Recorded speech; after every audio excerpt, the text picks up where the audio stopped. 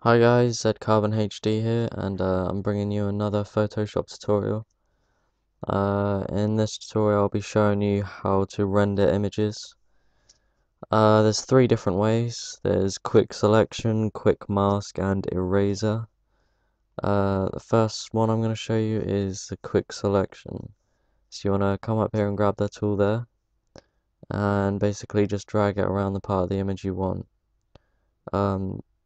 I wouldn't recommend using this for images with like similar colors in them, because this it chooses this like similar colors as to what your brush goes over.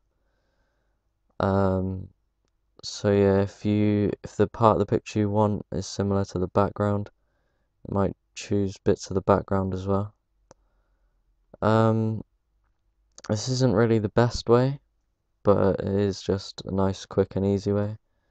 When you finish going around your image, press Ctrl and C and then Ctrl and V. And then delete your original layer, and there you have it.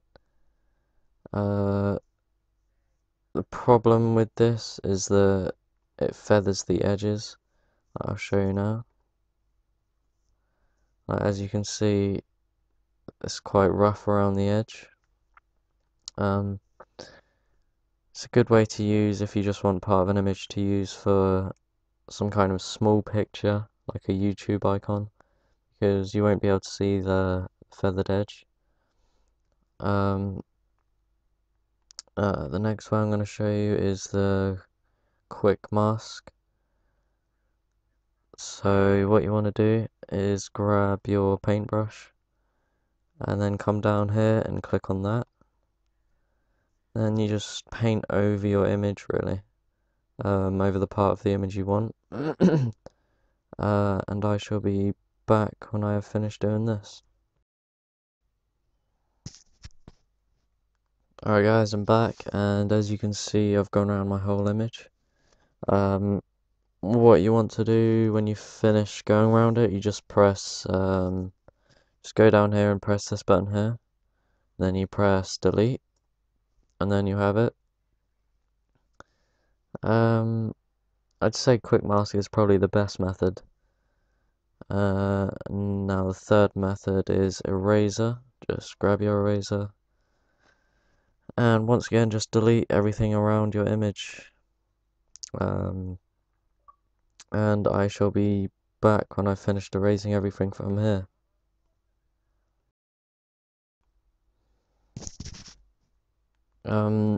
Yeah, hi guys, I'm back, and I've finished doing the eraser as well.